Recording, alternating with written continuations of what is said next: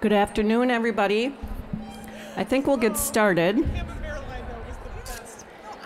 Thank you again all for being here on such a beautiful, really first full spring day we've had. So I so appreciate the sea of people that I see in front of me. I'm really grateful. There are some thank yous that I'd like to make right off the bat. I would love to thank Holleran Center for helping us sponsor this event, the Opus College of Business, and then of course the School of Law. And the other thing I want to point out is our inaugural online LLM students are here.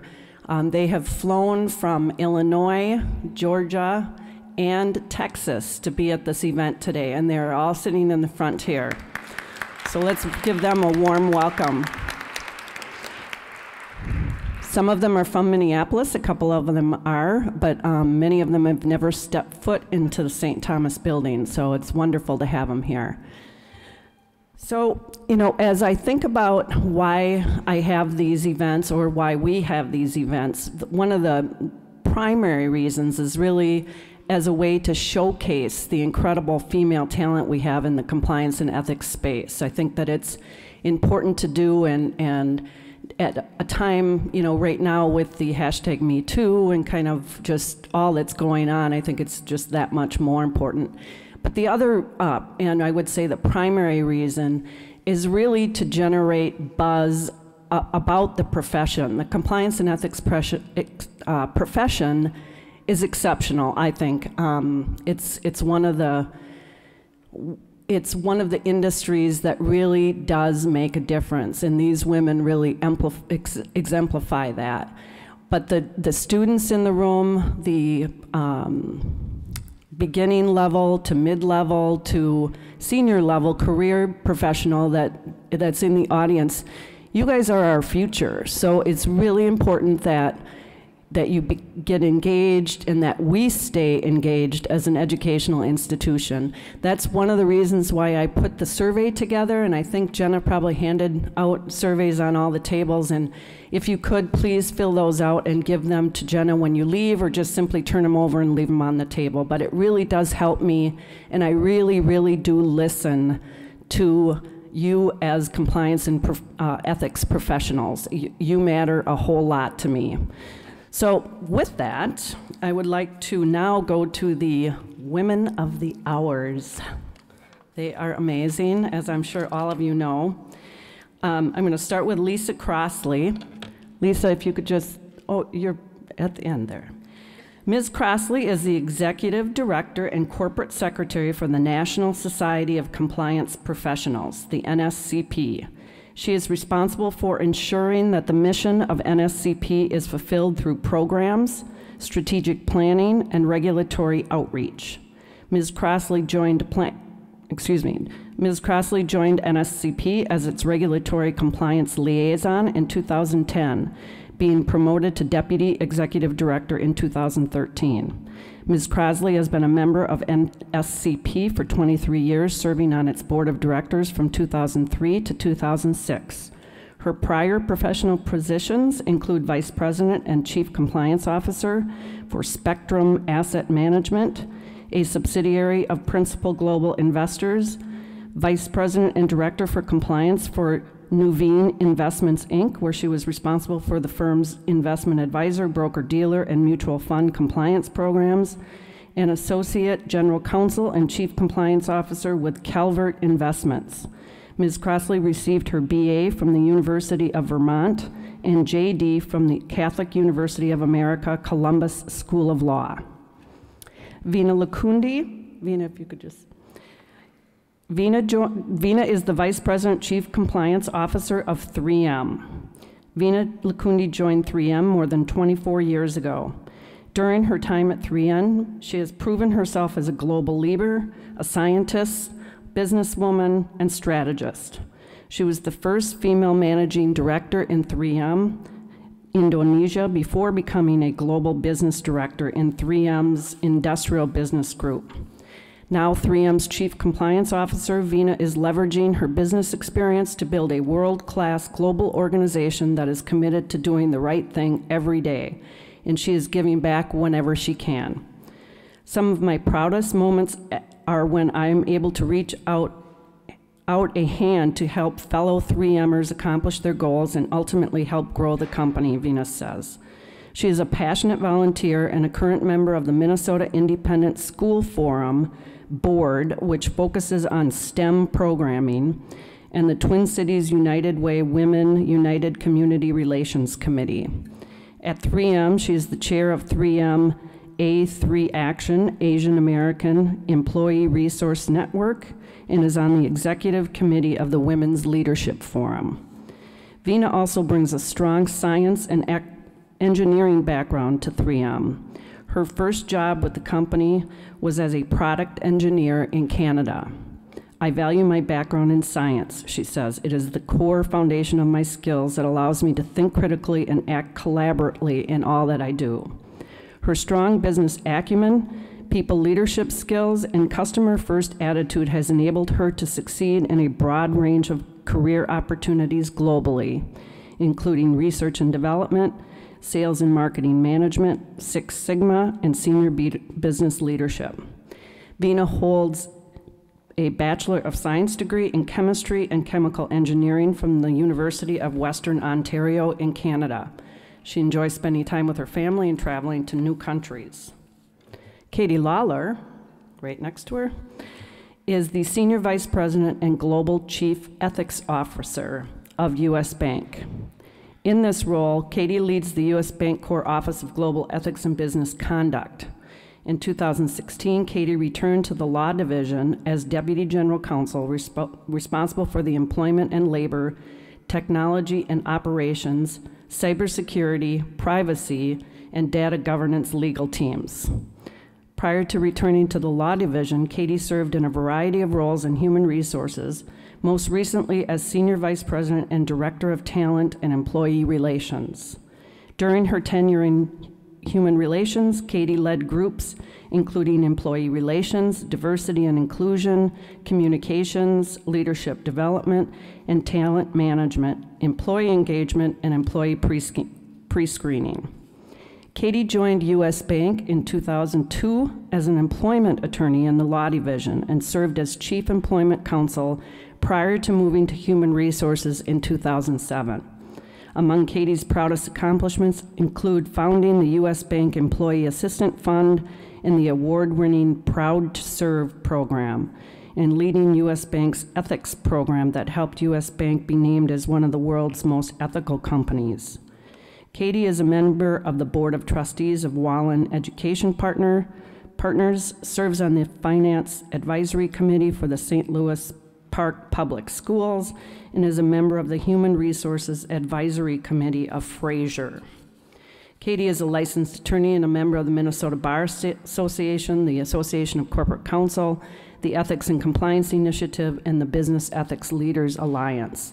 Katie received her BA from Rice University in Houston, Texas, and her JD from the University of Houston Law Center. She lives with her husband and 2 children in St. Louis Park, Minnesota. Joanne Mullen, Chief Compliance Officer and Associate General Counsel of Ecolab. At Ecolab, Joanne is responsible for ensuring that all employees worldwide understand and adhere to Ecolab's global compliance mandates. Her work includes implementing and maintaining the Ethics and Compliance Program with a focus on anti-corruption activities and code of conduct compliance. Her team and she manages investigations, trainings, develops policies, assesses risk, creates and distributes communications, as well as due diligence protocols for intermediaries and acquisitions. She also manages all aspects of employment law issues, including litigation, EEOC, Department of Labor and other charges, union labor consult, job classifications issues, policy development and implementation, long-term strategy, human resources planning, and other employment-related issues. She works closely and manages outside counsel from around the world and is accountable to senior leadership regarding the health of Ecolab's compliance and employment policies and practices. Joanne has been practicing for over 25 years, first in private practice and then in her own business, where she worked with large and small corporations, colleges and universities on issues as varied as policy development and implementation, employment-related issues, workplace satisfaction training, mediation facilitation, and compliance reporting. She's been recognized by her peers as a leading Minnesota woman attorney and has been honored by the Minnesota State Bar Association as Attorney of the Year. She is a frequent speaker around the country regarding current employment and compliance issues. Joanne serves on many nonprofit boards, including her alma mater, St. Catherine's University, and is chair of the board at Convent of Visitation School, the only all-girls junior and senior high school in the state of Minnesota. In her free time, she likes to ski, golf, travel, read, and enjoy time with family and friends. Kim Otte. Did you raise We should have had little name tags out there. Kim Otte is Mayo Clinic's Chief Compliance Officer. The Mayo Clinic Integrity and Compliance Office helps to identify compliance strategy for all sites and all shields of Mayo Clinic, with a goal to ensure trust of our patient, employees, regulators, and the public. Kim started her career at Mayo Clinic in 2002 as a lawyer in the legal department, focusing on regulatory issues including Medicare, HIPAA, and fraud and abuse. Prior to joining Mayo Clinic, Kim worked on a large HMO in their legal and public policy department and as a health lawyer in private practice. Kim has been an adjunct professor of health law and bioethics at the University of Minnesota, William Mitchell and Hamlin. Kim holds a JD from the University of Minnesota and a master's in philosophy from the University of Minnesota with areas of expertise in biomedical ethics. Okay, I'm done. Thank you so much. We've all made notes to shorten our bios. What's that? We've all made notes to shorten our bios. Yeah. Well, we talked about whether or not I was going to read their whole bios, and I decided, you know, when you accomplish that much, you should get your bio read, don't you think? So I think we should give them a round of applause. Okay, so we've separated out our agenda here today in three main topics. The first topic that we're going to go through is really about the challenges and rewards of being a strong female leader in this space, compliance and ethics. And so the questions that I will ask will really be to the panelists as a whole. If there are any questions whatsoever from the audience, Jenna is over here and she has a microphone, so please don't hesitate to interrupt at any point with any questions. The panelists all really have wanted me to encourage that to happen. So one of the first question I have is, what are some specific examples of challenges and rewards of being a strong female leader in this space that you can share with the audience? Katie, I'm going to start with you. I think for me, one of the greatest rewards really is the... Can you hear her? My mic's not on. Does that happen? I don't know. I'm going to send one down. Is it on now? Okay. All right. I think for me, one of the greatest rewards really has been that opportunity to connect with women at all different stages of their career. I've got several ongoing mentoring relationships that have developed over the past few years, and I think I get more out of that than my mentees do. Okay. Go right in front of me. Right in front of it. I have to talk into it. All right. Well, we're going to get close, Veena. No, it's just that ability to connect with women at all levels of their careers. For me, developing these mentorship relationships that I have over the past few years has been incredibly rewarding because I think I get as much out of it, if not more, than the mentee does. And so there's some opportunity for reverse mentoring, but just to connect with women, to help them make connections internally. I've been at the bank for 16 years, and I've been in roles where I've worked with pretty much every business group in the company, so I know a lot of people. And so it's fun for me to be able to help women make those connections and entry points into other parts of the bank, which isn't always easy to do. And so to be able to help them connect, think about what they're interested in, and then having had the HR background I have, to really be able to think about what are your strengths, what are you interested in doing, and then being able to help them make those connections internally so that we can see great talent move around in our company is hands down the most rewarding thing for me. What about challenges? I don't have any challenges. I'll think about that. We'll come back to you. Okay, can you hear me? Okay, great. So first I just have to say I'm relatively new to this space. So it's been just over a year, and I have to tell you, I've never seen two things. One is this is the most collaborative profession that I've ever seen, and I've been in many different parts of 3M companies. So I think acknowledge or understand that this is a very collaborative profession because there's no competition in ethics. Right? Everybody wins if people are ethical. And I think another reward is when you're in this space, you have the ability to impact the enterprise that you're part of, right? So in different roles, you might have like a little piece that you're driving forward or you're contributing to. This is really, I have more accountability that I put on myself in this role than any business I've ever run, because I now think of the 91,000 people and making sure that, you know, I'm accountable for the company's, you know, progress with my team, many of whom are here today, but, you know, that's a different feeling. So I think that's a rewarding experience.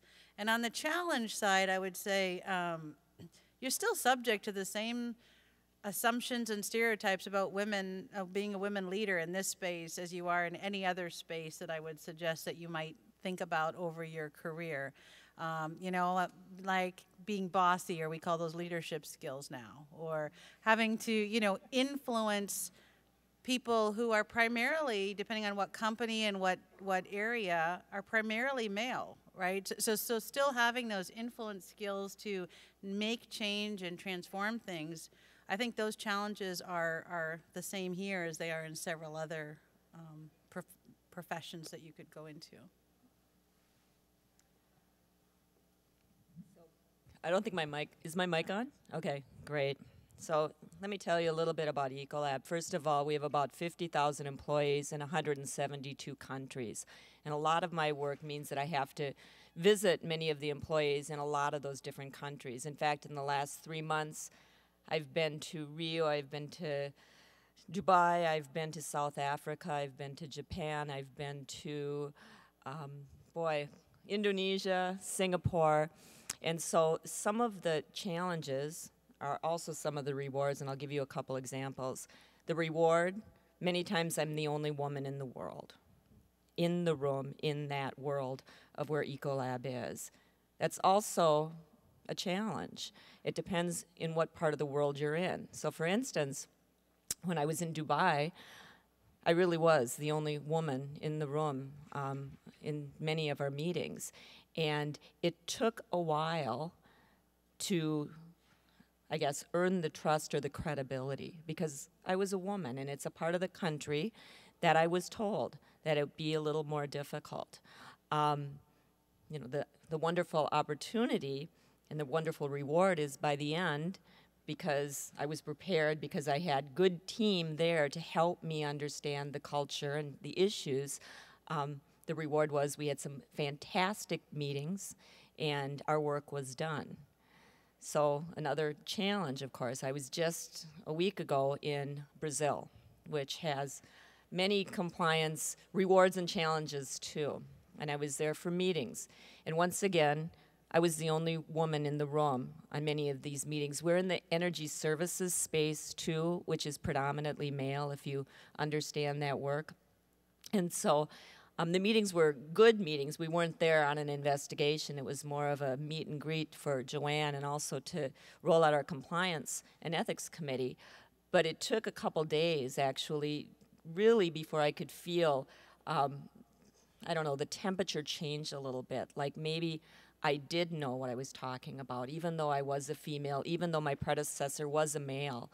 And they kept asking me questions. Well, would Mike, who's my predecessor, do this? Or how would Mike handle that? So the third day, the reward was in this meeting, and this is an example, the leader of the country came up to me afterwards and said he wanted me to come back, and he wanted me actually to meet with customers of ours to talk about compliance, because he thought a woman compliance person might have more impact with these businesses than a male. And so, again, you have the rewards of being a woman many times, but you also have the challenges of being a woman, especially in the space of Ecolab, where I'm in so many different countries.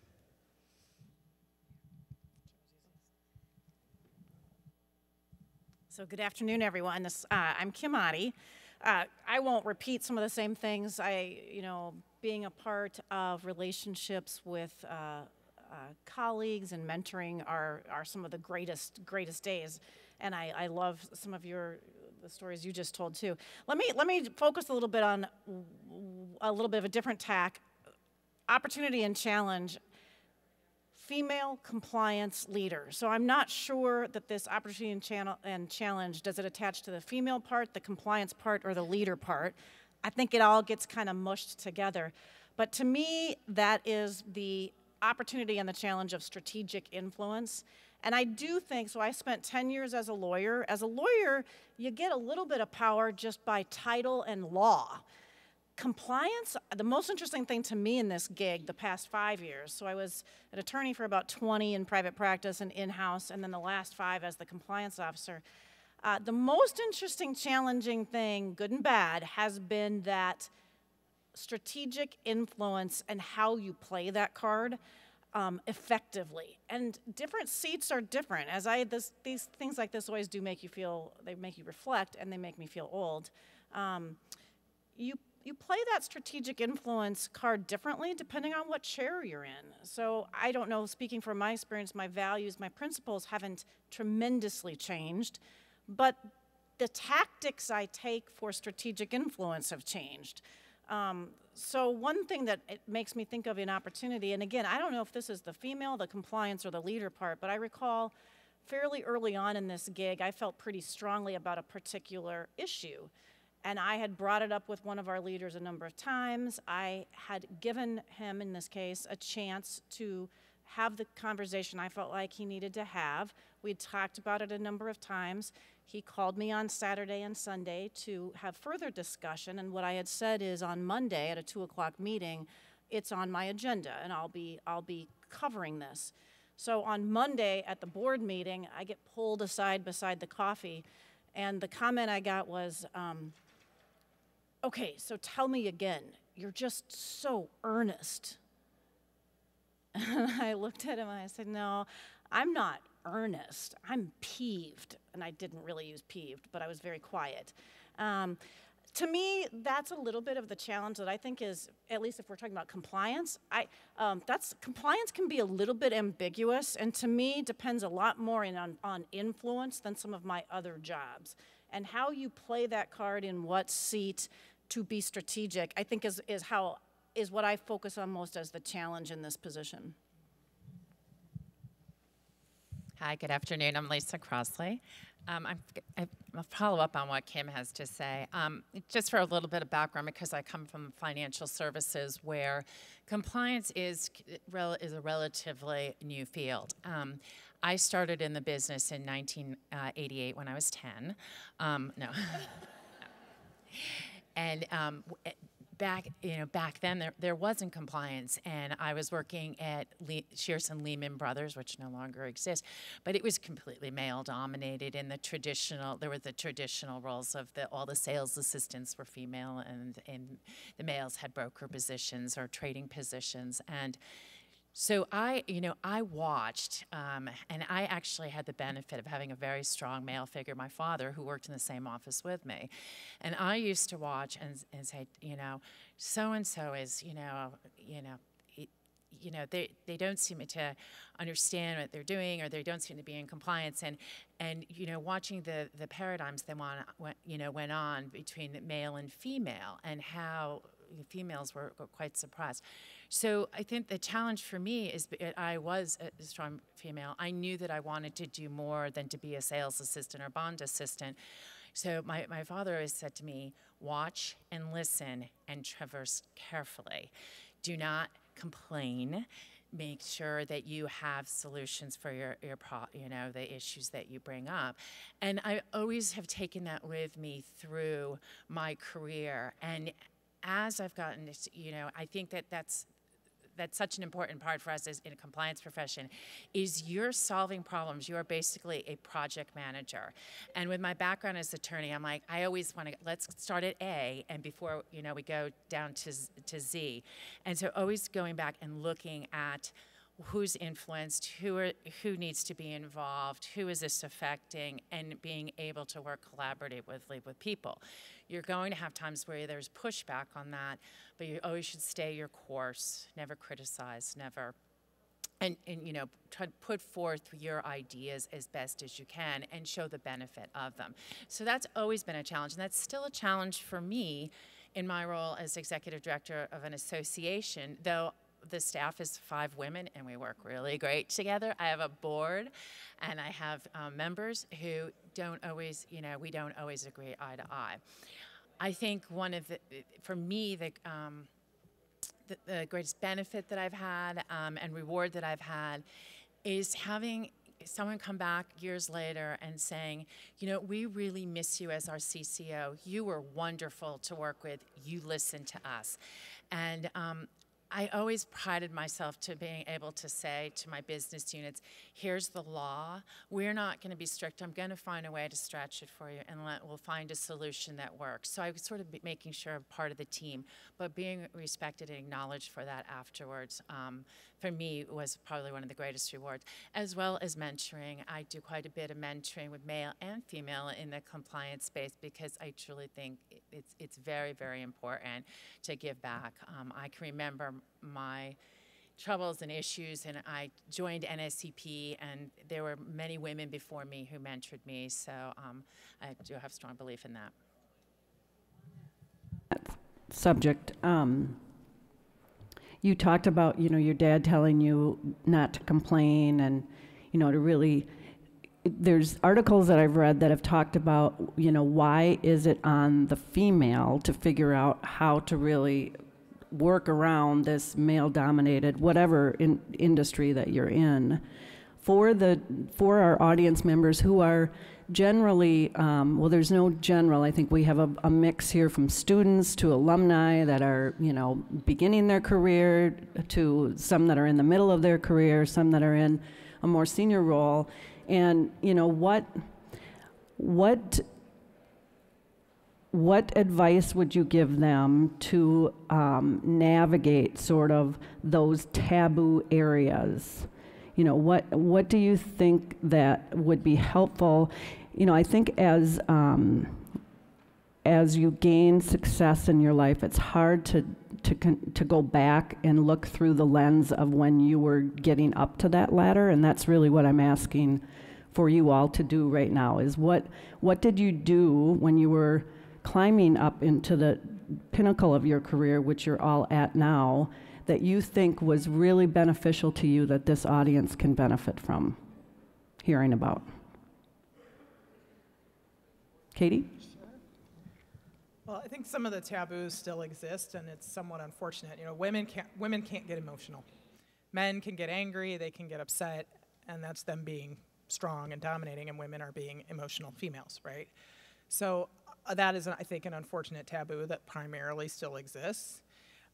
What I think has changed is the ability, though, as women to kind of bring our whole self to work, which in the past, you know, we basically were supposed to pretend we didn't have a life outside of work. We didn't have children, we didn't have families.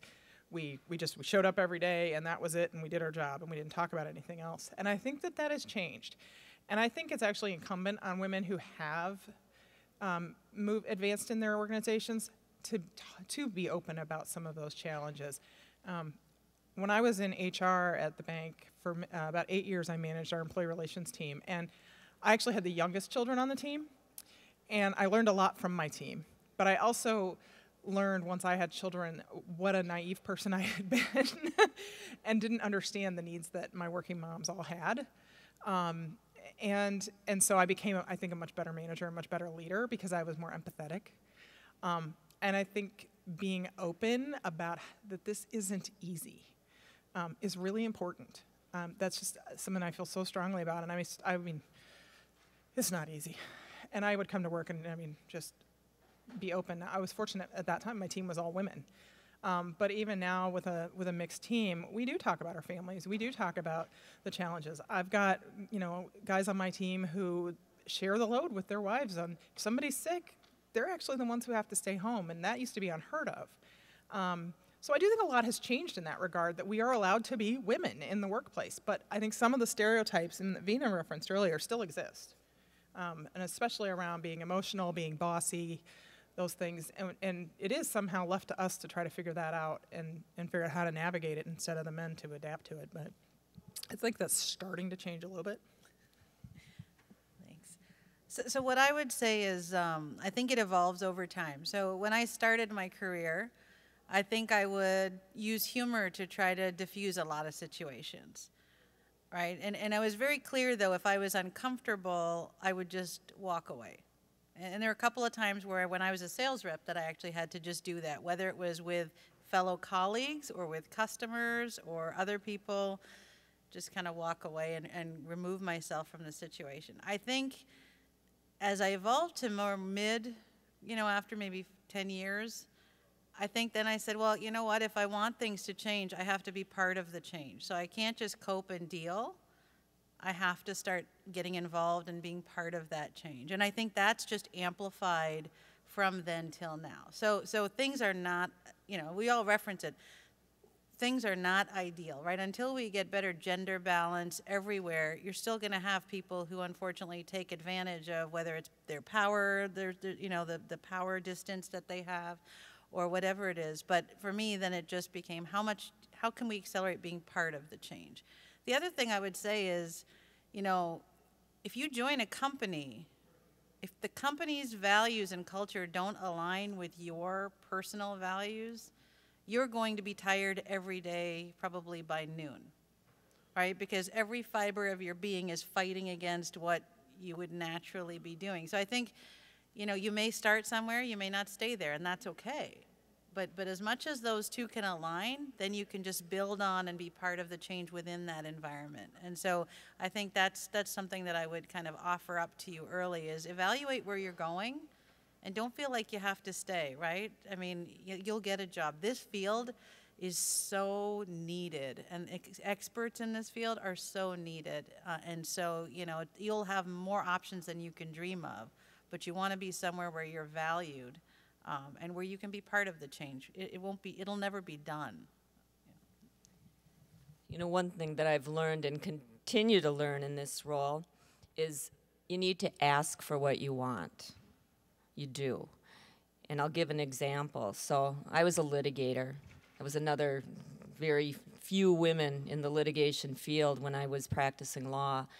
And I remember I was involved in a big piece of litigation in front of federal court, and federal court can be pretty, pretty conservative. It was back then, still is in some jurisdictions. And I was pregnant with my first child, and I was so miserably morning sick. Any of you who've been pregnant and know that. But listen, I had to trudge on through. I was very well prepared, but when it would be time for me to get up, I'd not feel well, and I'd get through and make it through, and then I would leave and just hope that I said something that made sense, and I did this for a couple weeks and still sick, and so finally I thought, you know what, I'm just going to ask for what I need, and next time I feel sick, I'm just going to tell the judge, I need to take a break. And honest to goodness, and this was a judge that was quite conservative, quite male, had all male clerks, I was not feeling well, and I was doing well, though. I was prepared, and I asked the judge as soon as I was not feeling well, Your Honor, I have to excuse myself. I'm pregnant. I'm suffering morning sickness. And honest to goodness, the whole tenor of that litigation changed. Suddenly, this judge got this look in the eyes. I don't know if it was fear or like, oh, my goodness, this woman's going to pass out. But suddenly, he became more sensitive. And he would ask if I needed some time. And this was about a month-long trial, piece of litigation. And it certainly made it easier for me. It made it easier for the counsel that was against me, too. Because this judge really, I think, understood, not only do we have, a well-prepared attorney, because honest to goodness, I was well-prepared, but somebody who's human and is going to get through this, but she's going to get through this with accommodation. And so again, ask for what you need, and you will be surprised. You will be surprised. It's hard to remember that sometimes. That makes me think about, jumping off on that, I was just telling my colleague here that I was at a conference lately and I was supposed to be a speaker, and I walk in early because I'm prepared and I always like to see what the front looks like and where I'm speaking from and make sure my PowerPoint is ready. And I noticed what they had set up. So it's 3 women set up with 3 bar stools in the front with no table and no skirt. And I had a skirt on, so I said, hey, we're gonna have to rearrange the front of this since there's 3 women here to speak, and we can't sit on these bar stools in front of 200 people. So ask for what you need. All they had to do was change the chairs out and give me a table with a skirt. So I would say, not only you can't have it all, but more importantly, one of my major lessons learned is you don't want it all. Understand who you are. There's that one playbook that we all think we have to play to. There's no one playbook. Each of us has our own playbook. It doesn't mean you have to be general counsel. It doesn't mean you have to be, as my mother would fully expect, the Supreme Court of the United States. Literally, I called her with this great job opportunity. I had to go to in-house, and the first thing she said was, honey, does that mean you're not going to be the Supreme Court Justice? I said, yeah, probably. But you don't want it all. So in the interest of work-life balance and knowing who you are, what do you want? And there's tons of things in life that count. There's not one playbook. Find your playbook. So in terms of, I just want to circle back with taboos, because what I have noticed is the power taboo. I used to be so fearful of asking or questioning those in power. And as I've gone up the career ladder, I remember my first compliance job. I worked for someone who was, first of all, we're talking about red flags. I should have noticed this red flag when I was interviewing in the legal department. The general counsel was male, and they were all females. And that is a flag. And why was that a flag? I learned out later that was his way. He had power. He felt he had power over all women, and he treated us that way. So I was never asked, or if I asked, I didn't know what I was talking about, et cetera. And then my next position, I was talking about this last night, I went to Veena Investments, and the general counsel there, I went in and I said, I would like to do X. And I was charged with building a compliance department at a 100-year-old company that had decentralized compliance. So I had to, go to people and say, I need what you're doing for compliance. And nobody wants to give that up because it's job security. So when I came up with ideas, he finally said to me, you're like an abused child. What happened to you? You have to have belief in yourself and trust yourself and know that you are going to make some mistakes, but you're only going to learn by them. And I almost fell over, and I was like, wow, I do have some power. And so that power taboo shifted for me right then. And then in my, unfortunately, my next position, it sort of shifted back. So it existed. Sometimes it exists, sometimes it doesn't, but you have to traverse your way through that. So I think that you're going, there's always, taboos that are always going to be in place, but I think they get softened over the years. So that's what I wanted to expound upon. Joanne, you mentioned this, you kind of got to it in terms of your litigation experience, and that you brought a human element when you asked to be able to take breaks. Are there traits that you think women bring to the compliance and ethics function, just as generally, that help them in a way that, and I don't mean this like, men, the last data that I saw indicated that, and that was, I think, from 2015, that there were 60% more women in compliance roles than men. And I guess what I'm asking, and we talked about this before the panel, that we really don't have numbers, current numbers, and if anyone in the audience does, that would be great to know what the percentages of women in compliance and ethics maybe at the CCO level compared to maybe down 1 or 2 levels below. But with respect to that, are there traits, do you think, that women bring to the role that attract the female to this space, or that make them more likely to succeed? I just wonder, what is it about the female and why there's so many in this role?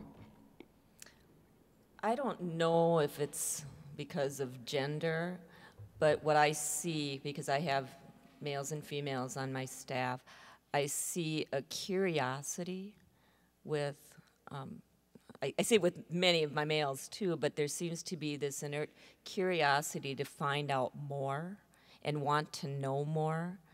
And that's very, very helpful in the compliance role, especially when it gets to the investigation piece of it. I also see perseverance. And listen, you know, when you've been through 20-some years of being called little lady or let me carry your briefcase or those kinds of things, you know, you learn how to persevere, and I've seen that with many of my female colleagues in compliance. For instance, you know, I think you said it best, that I don't know if it's female or compliance, but many times you're not the most popular person in the room when you have to bring to your business that there's a big investigation, a complainant has come forward with all kinds of allegations, including bribery, and oh, by the way, it's going to cost you a couple $1,000,000 to do the investigation and all of that, and we might have to fire some of your key leaders. You're not the most popular person, and I'll tell you, many of those leaders will say to you, you know, you don't know what you're talking about. And so you have to persevere through that. You have to dig deep. You have to be curious. You have to keep going, even in spite of the fact that your leader's saying, I don't want to spend that money, or I don't want you, you know, stirring around in my business. And again, I don't know if that's female, but it seems to be some traits that I have and that I've seen in many of my colleagues who are women. You just have to trudge on through and be curious in this role.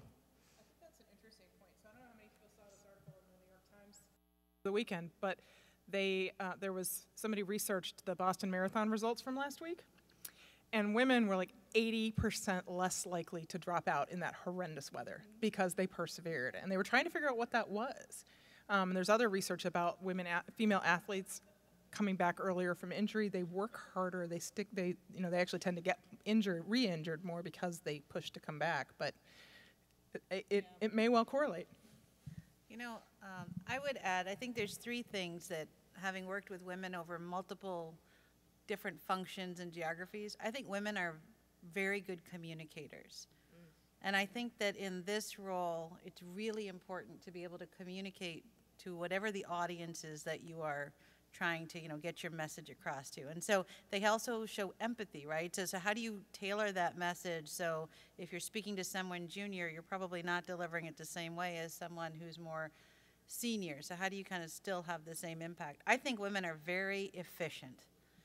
And for those of you who are, you know, working mothers like I think all of us are, or you know, or you have other responsibilities outside of work, you just figure it out. So when you bring that mentality to work, you're just trying to figure out how do we get things done in a more efficient way. And then a third thing I would say is that women are very collaborative and they build relationships. And I think that, you know, sometimes people can say, oh, well, you know, she's friends with everybody. She can't be serious or she can't be taken seriously. You know, I've been in 3M for 25 years. I have built relationships throughout that 25 years across businesses and geographies that are serving me very well today. So I have people who I knew 20 years ago coming to my office to share concerns with me because they want me to know something, right? And that's because I didn't worry about who was the big people up top. It was just as I went along, I was building relationships with people and getting to know them enough that they were comfortable to come back later. So I think collaborative and building relationships is also very important. Yeah, I would just add, I think, you know, women, you know, in balancing, we're all project managers, and that is what compliance is putting, you know, the pieces of the puzzle together. So with that, it comes, you know, the detail orientation, the communication skills, et cetera. Just, you know, just as Veena said, in being collaborating, having relationships at all levels of the business is extremely important. Thing. You really can't have an ego either, you know, because you can't think you're always going to win and you're going to get there until the very end. And I see more and more women who are collaborative, who really aren't in it to win, but rather in it to do what's best for your business. So you have to let that ego go. I'm going to ask a really hard question, but do you think that part of the reason why there's more women in ethics and compliance roles, especially at the higher levels, is because they can be paid less?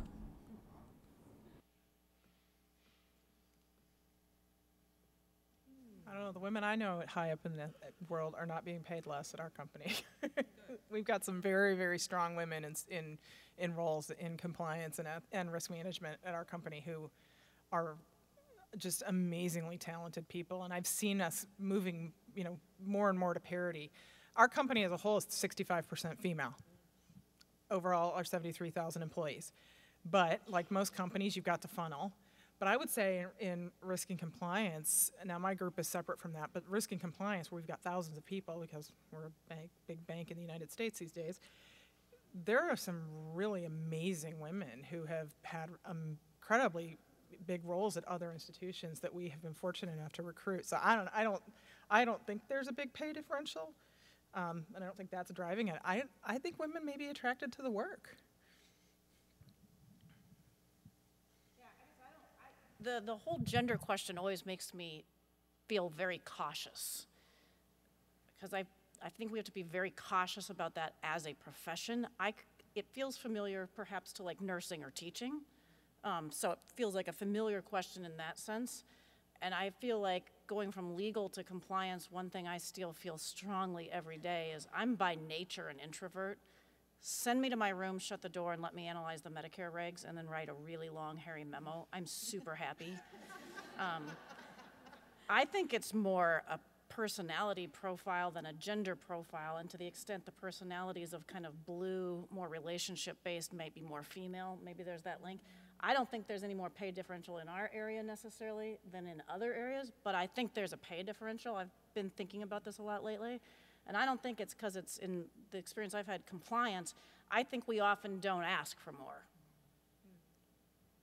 But I don't know that that's any more endemic to compliance than any other area.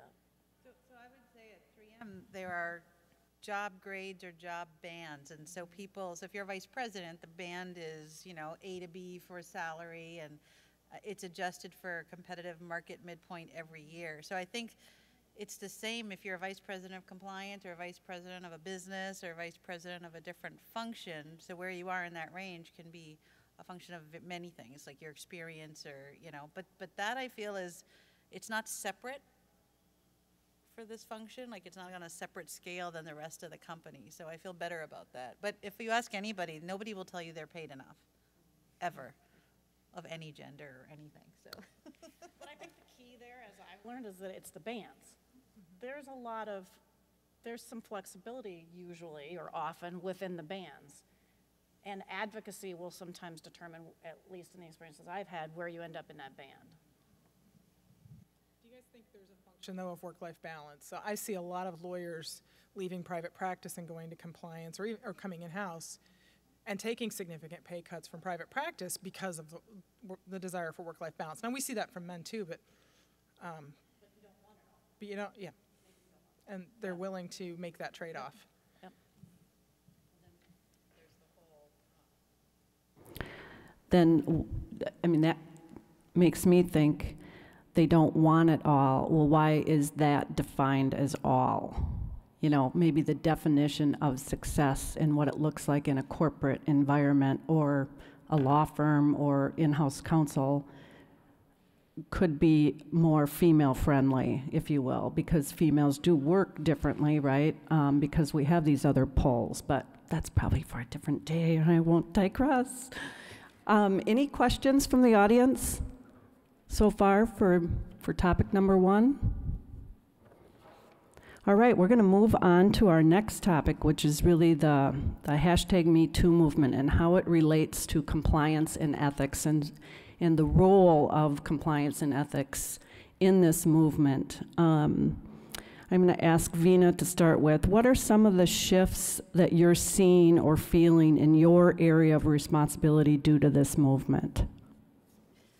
So I think we'll all agree that everything is more visible and more transparent today, right? So there's a heightened sense of empowerment for people to speak up about many things. The hashtag #MeToo movement, of course, being front and center. You know, I think when our company looks to me in the Chief Compliance Officer role, I have executives that say, well, what are we doing in this space? And depending on your company and your scope of responsibilities, you may not have direct responsibility for that area, right? So big part of what we have to do is we have to partner across with different functions. And I'll give you an example of that. So we talk about respectful workplace principle under our code, right? And I think that the hashtag #MeToo movement fits squarely in there. And so we partnered with our diversity and inclusion team, which is part of HR, to put on an event in March that was around, we took 5 case studies, and we worked with Penumbra Theater Group and Moo Theater Group, which are Twin Cities theater groups, to act those out for employees, right? So it was very powerful for people to see this happens here at 3M, and then I had a bit of a talk about what do you do if this happens? How do you raise a concern within this company, right? And then the follow-up in May with the same partnership will be active bystander. So you know, for me, the perfect end game is where, you know, people always should have channels for reporting, but if you have a culture that is really passionate about preserving the positives, people will call it out in a meeting. It won't have to be an anonymous hotline tip. It'll be, we sit in a meeting and someone goes, that doesn't play here. We don't do that here. That's not acceptable. We need to stop, right? That's kind of where we want to get to. So active bystander, but it's all about partnership. You can't do it by yourself, but you know, you could say, well, it's not my job. It's somebody else's job. I would say if you see a gap, step into it, because we need people to step into these and have these conversations. But partnership is the way to get it done. You know, I have a couple thoughts on this. First of all, I report to the audit committee of our board of trustees, and in our last audit committee meeting, one of the questions was, what's going on at Ecolab when it comes to Me Too, or with harassment? And it is also the first element of our code of conduct, and so we do own it. But it's funny, because in my employment law world, you know, we can always go to human resources and say, what are you doing with the training? What are you doing with this, that? But the question from the audit committee got me thinking about this, and it's really the business that owns this, and it's the business that has to take responsibility.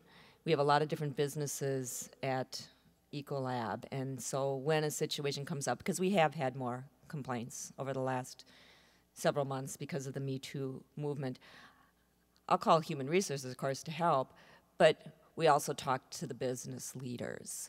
So what are you doing in your business? Because you own this.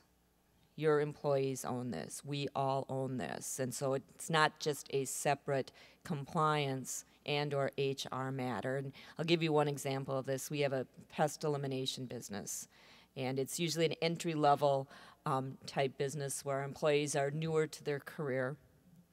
And with the whole Me Too business, we had an employee who did not want to work with his partner who was a female, okay?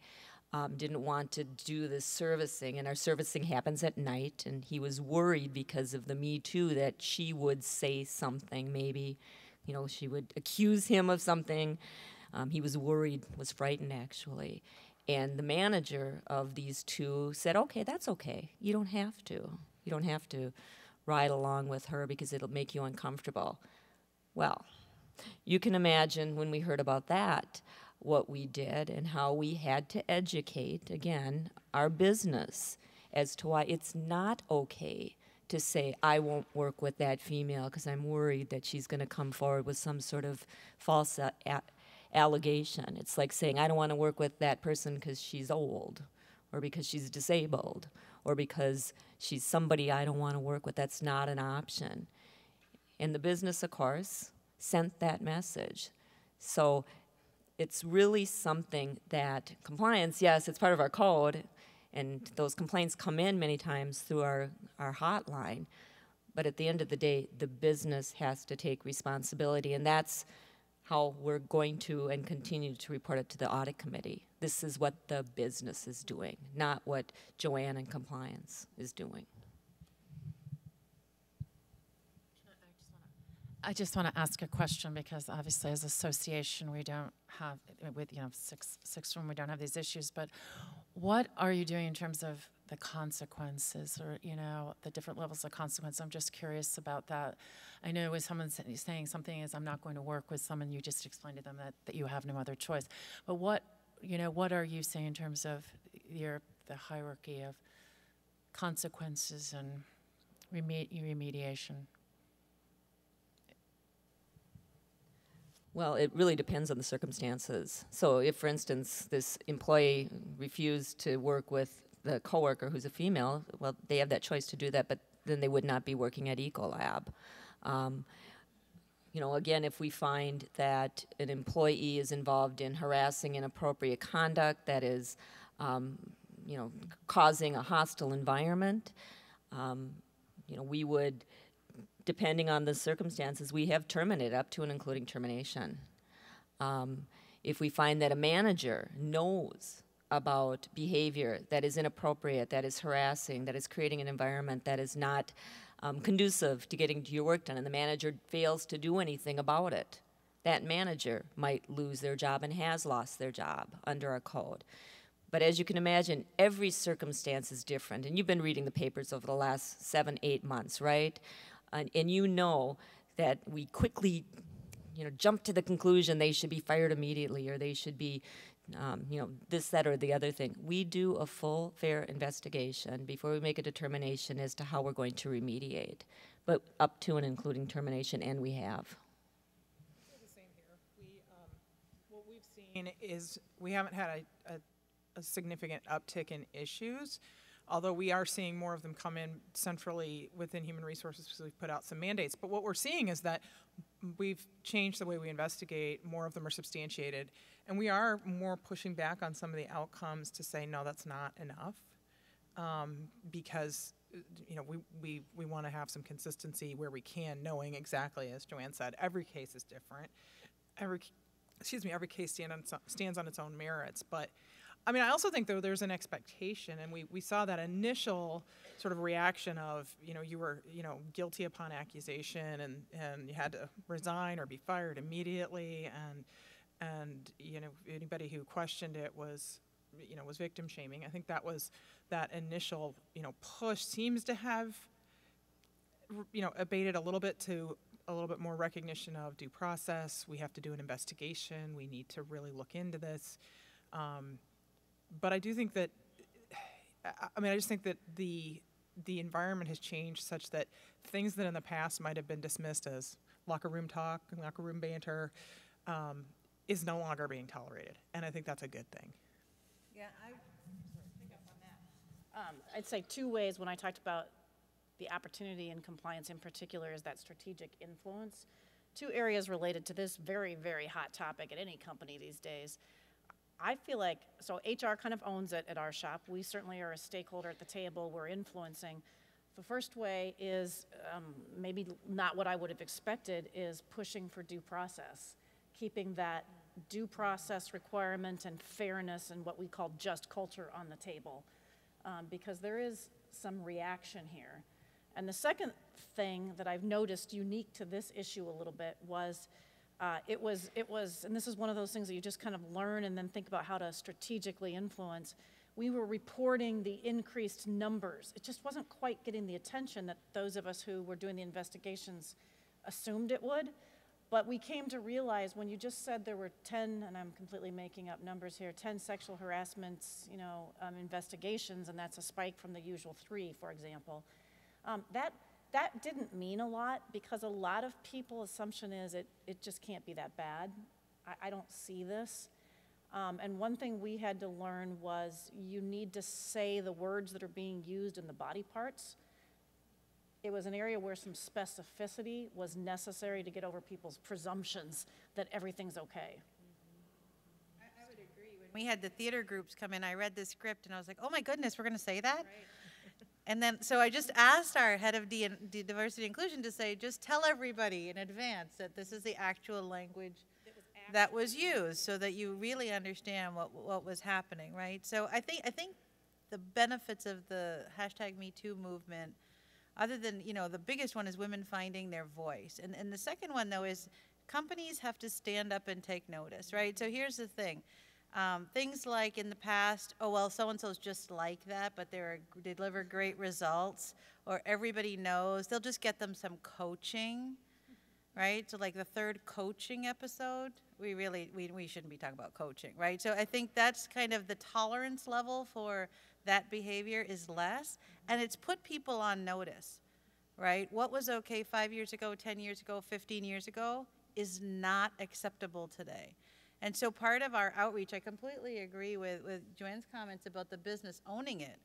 Our team, some of who are sitting here today, we went to 28 regional sales meetings in the US alone in the first quarter to dialogue with sales reps, because they see things every day about what's acceptable, what's not, right? I mean, and so it's very much there's outreach, and there's also this less tolerance. The last point I'll make is, you know, there have been variations in how investigations can be conducted. And I think what we've found with this movement, it's given us empowered us to say, hey, we need some standardized process across functions, right? So if I've got a team of 7 ex-FBI investigators, I know the depth of the investigations they're gonna do. So we wanna make sure all functions are carrying out some depth to do it correctly. Right? And we've done the same. We've had terminations of mid, senior level people, and we look at organizational justice, right? You can't just be looking at the junior people and saying, well, they didn't really know. They own that atmosphere, that environment. So so it's helped us look at things differently, which I think is positive. I think one of the things that's been interesting for me is I had my pre-audit committee meeting with the chair of our audit committee in, I think, January, for the January board meeting, and was showing, we had some new material in our presentation, and we talked a little bit about harassment, and he said, I'm glad to see this, because I think, you know, the board will expect that the ethics office has a role to play here. And one of the challenges that I see with that is that HR thinks that's their wheelhouse, right? That's HR's wheelhouse, and so it develops a little bit of a natural tension of HR saying, we got this.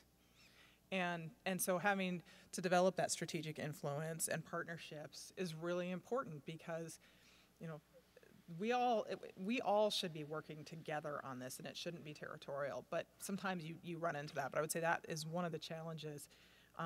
But being able to develop those relationships and have that influence and input is really important.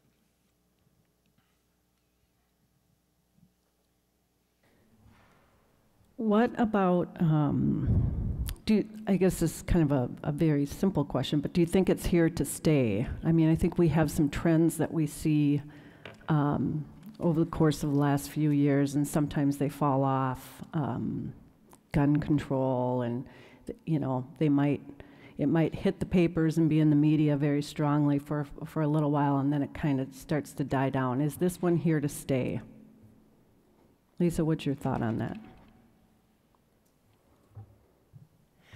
I think it's here to stay as long as the movement, it's like it can't be looked at as a moment, it's got to be looked at as a movement.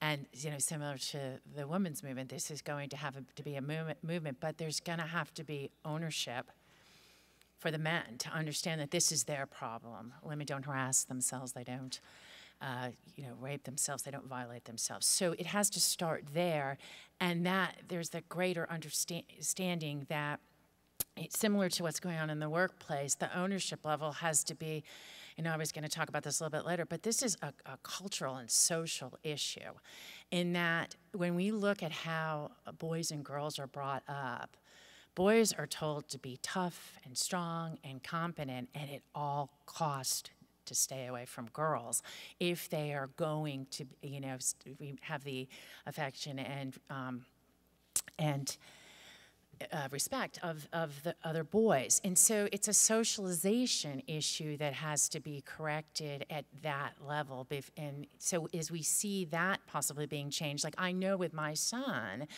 who's 15 years old and very impressionable right now, and obviously is, you know, is very interested in girls, that talking about respect with him, and that you never, you know, joke with your buddies about women or degrade them or say anything disparaging. So it has, I think it has to start there first, and then in that will convert, you know, generation after generation into it being, you know, a foundation in society which will be part of business. So I think, you know, I could talk more on this, but I think it is here to stay as long as we all take ownership, you know, not women necessarily, but men take ownership in it. Be aware, as we said, you can't be, you know, a bystander. You have to speak up. And it's not unmanly to do that, and you're not going to be looked at any differently. I've been in situations where, you know, my superior, somebody was, you know, being degrading to a woman or to a man who wasn't as manly as they thought that they should be, and I've spoken and said, you know, that's inappropriate. But but I shouldn't have to even say that. And why was it a woman that had to say that? I was telling the story last night that there was an incident in my my last position where a portfolio manager who was a Caucasian male just got into a frenzy and was berating another portfolio manager who was Indian, and there had always been tension between them. Now, mind you, there are 9 other men sitting by them, and this berating is going on, and my office is next door, and I had to get up and say, stop, what are you doing? This is not appropriate. So I think more and more as women speak up and men also speak up to correct the behaviors, then we'll see the change along, and then that will, I think, converge with the business changes also. Where do we think this is going? And I think we're, you know, I see this moving beyond sexual harassment to more general rules of civility and behavior in the workplace. And I think we're going to see it really turn into anti-bullying in the workplace and elsewhere. You know, we're moving away from that legal focus on sexual harassment and the legal definition. I was talking to a friend of mine, a former colleague from private practice who's at another firm now, and we were talking about this, and he said, I feel like maybe we lawyers did our clients a disservice for many years by focusing on the legal standard of harassment instead of saying that behavior is not okay. And I think that's where it's going. And again, I think that's, you know, that's a good thing, but it's also going to be a hard thing to manage. I think there's a question.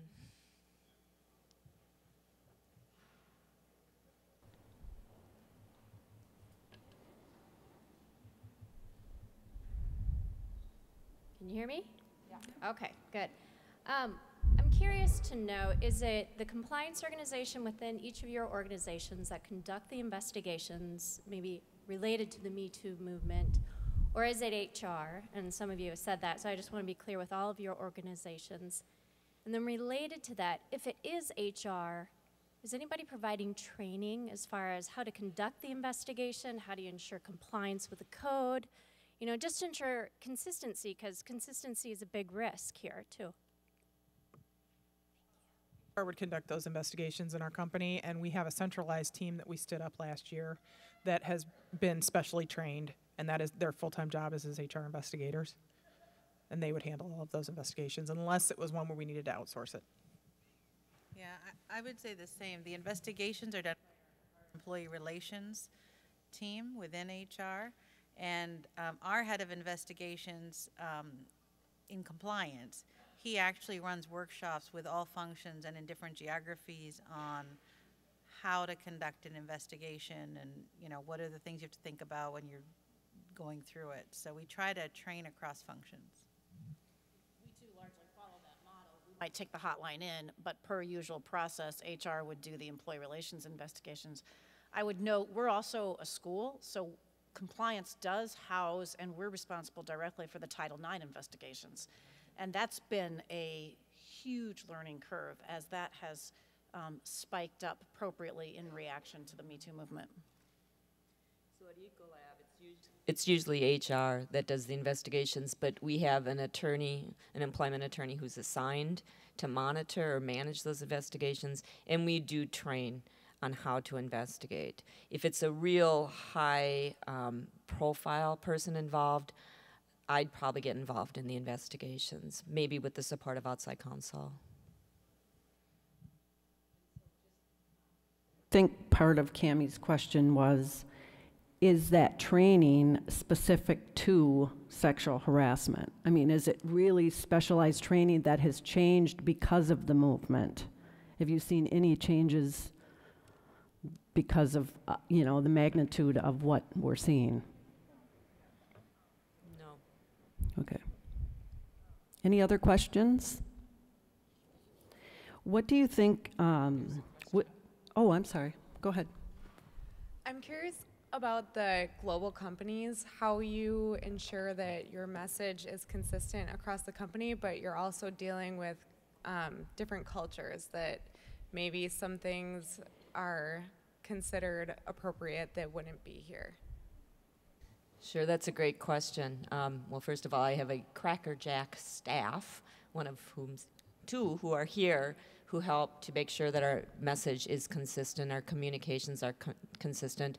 We also have regional compliance folks all over the world that meet and hear what we are hoping our message to be, our communication messages. Now, of course, we take into account too the culture. That's important, but Ecolab is a very high standard. And you know, harassment is harassment is harassment, regarding what the culture is, regarding where you work. But we do make sure that the message is the same consistently around the globe. Yeah. So I would say, so for those, maybe talk a little bit about 3M. So as I mentioned earlier, we have 91,000 people, we have sales in over 200 countries, and we have physical presence, whether it's offices, labs, customer centers in over 80. And so we have a global team, so I have a regional team in Latin America, a team in Europe, Middle East, Africa, and a team in Asia. And we do a lot of centralized programming, but then the teams translate, so language, local language is very important. And you know, you can't use Google Translator, and you can't always use a formal translation effort. You have to have people who speak the language. We also partner with our legal affairs team in many countries. You know, we have legal affairs people in those countries, so they also work with us to make sure we're deploying, you know, we call it bringing the code to life or living the code, right? So using the word compliance, having been in different roles most of my career, gets you a very different reaction when you talk about high integrity leadership or sustainable growth. So the words we use, the culture, and then we have what we call local compliance contacts. So not part of our team, part of the countries or part of the organizations, we have about 85 people, and that number's growing, that sit in the countries that are kind of extensions that work two ways. One is they can help us get the messages out, and then they also are kind of the pulse of the organization for us to provide us with input on themes that we need to focus on. So I have a follow-up question on the training. When Kim, you talked earlier about how when you started to call out the body parts that were involved, then it started to get attention. And Veena, when you're talking about 3M's skits that they put on, is that relatively new, and is that a technique or some, you know, a way for those in the audience that are responsible for training and to really get some attention maybe that they need on the issue? You know, I would say maybe. I think it may be analogous in other areas too. It just maybe was less obvious. I can imagine our statistics on discrimination investigations. My learning may be we need to share more specificity on those to help people understand this is the level of behavior that actually does take place. Because I think we've all been, or at least I've been in the situation a number of times the last year and a half where I just can't believe it. But some of the specificity is needed, I think, to move the needle faster on, nope, some of this is happening, this is the facts, and it merits a different level of reaction. So I think the learnings, at least for me, may extend beyond this.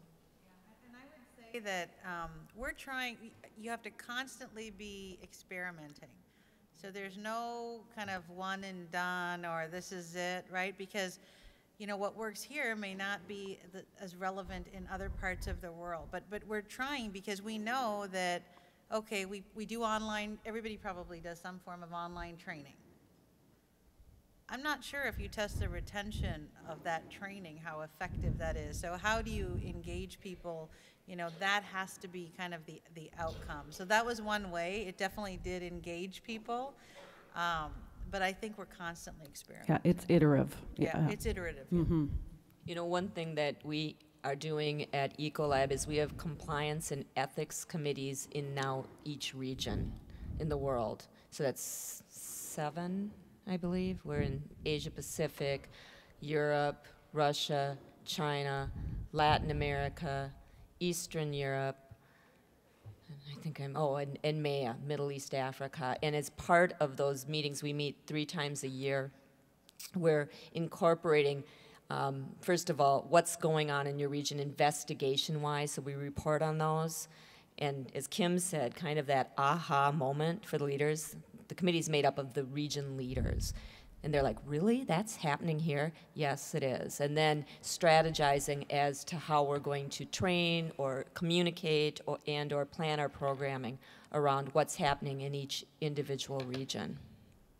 And maybe just one point. We have a full-time communication manager in our group, right? So that becomes very important because if you think about, businesses think about customer experience, customer journey, user experience all day long. Well, we should be thinking about the employee experience, right? At what points do they have to make critical decisions about the way they're going to conduct business and how do they like to receive information? And so having people who have that background and some kind of insights background becomes really important. So I think that's something to consider if you haven't already. Yeah, I have 2 layers of communications people that support us. One I have within my team. I have a team that's one of the groups on my team is education and awareness. And I also then have our corporate communications team that makes sure everything is on brand and consistent and all of that. But my folks are really charged with thinking innovatively. How can we get messages out through various media that get people's attention, that can have that hook that people want to know more? And so we're experimenting with videos, we're experimenting with infographics and other types of things. We have, while the vast majority of our employees are in the US, we have over 3,600 physical locations because of all of our branches. And it's just not feasible to get out to every site.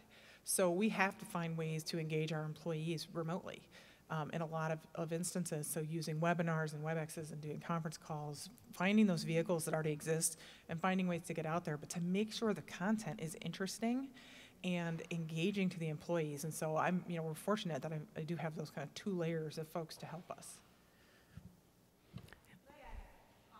On this question, as I'm thinking about this, we have taken some learnings from the privacy world. So thinking about the compliance programs, thank you, the compliance program, which is the job of compliance.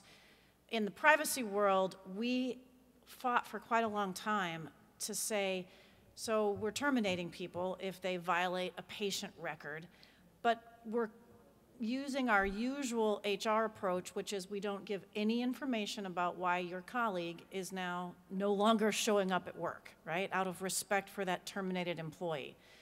And while that's valid and a long-standing principle, what was happening in the privacy world was the assumption in the absence of more information was that they were getting fired for nothing, that they had maybe just accidentally faxed it to the wrong person. Well, that's not why they were getting fired.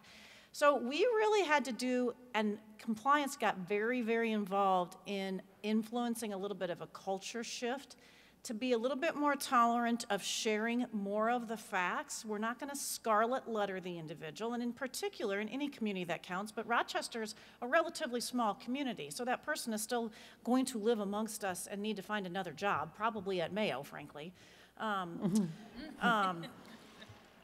But if So we really kind of evolved the culture, and that was a very collaborative work between compliance, legal, HR, to make sure that after a termination, there was very explicit education back to the work unit. Again, no scarlet letter on the individual, but some scenarios that shared the concept of, here's 3 examples of where you don't get fired. They're accidents. In a just culture, you might get coaching. Here's 3 examples of that may and do lead to termination. That quelled the rumor mill immediately.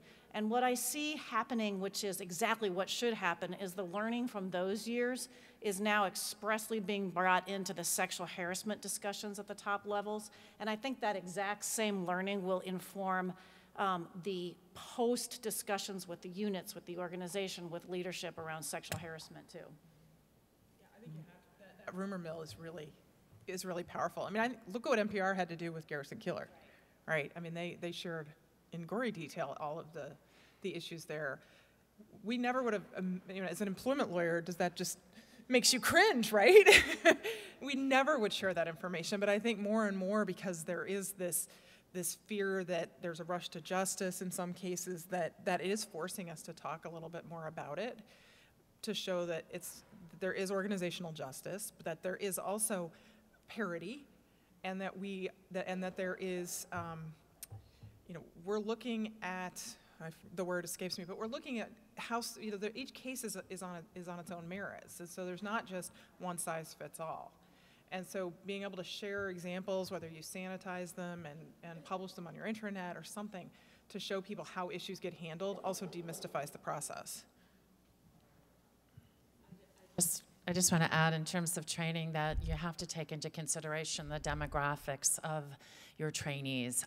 We've found as an association that our millennials are obviously very tech and social media focused, while our baby boomers, I still like to print and write out myself. So I think in terms of training, what is the most effective means to getting your message across has to be taken into consideration. And so oftentimes on an association level, like we have a monthly newsletter, and you can read that online, you can print it out, but now we have it in podcasts because we got feedback back from our millennial group that they would like to listen to the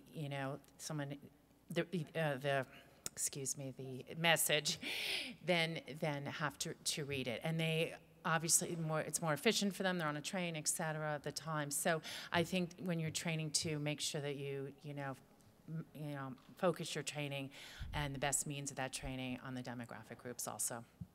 Thank you. Tomisha, did you have a question? Well, just wait 1 second. She's going to bring over the mic.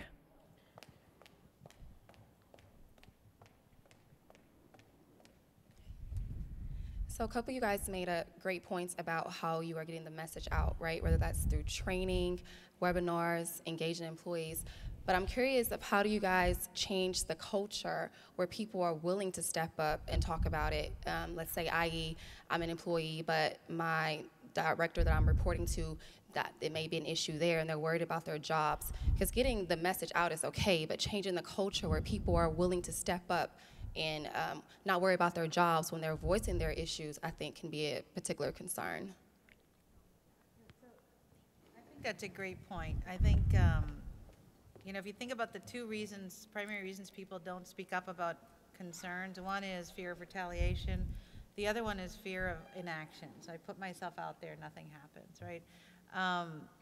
We provide everybody with multiple channels for reporting. So we will say, if it's not your supervisor, go to your supervisor, because we want everybody to own this culture of doing things the right way. But if say it was about a supervisor, then we have, you can go to HR, you can go to your legal counsel, you can go to someone from our team, you can go to what we call 3methics.com, right? And in most countries, you can report as a known reporter or anonymously. And so sometimes people choose that route because they're just, they're not comfortable, they may be new, they don't know who they can kind of trust, even though, we kind of give multiple avenues. And then once that data's in, we also track retaliation cases. So what'll happen is investigations from our team, our investigators will follow up with the reporters where it's a known reporter, you know, like 3 months, 6 months after, to just make sure, see if anything's changed. Because that's the other part, right? Retaliation can be quite subtle. It doesn't always have to be the person gets demoted. It can be exclusion. It can be other kinds of different behavior. So that's one thing that we do.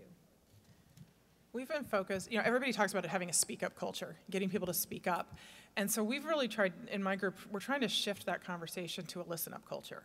Because we can ask our employees to speak up all we want, but if our leaders aren't prepared to listen and respond appropriately and take action and let that employee feel heard and valued and respected for coming forward, they're not going to continue to speak up. So we're really trying to shift that by building that skill set with our leaders. So talking to them about how do you practice active listening?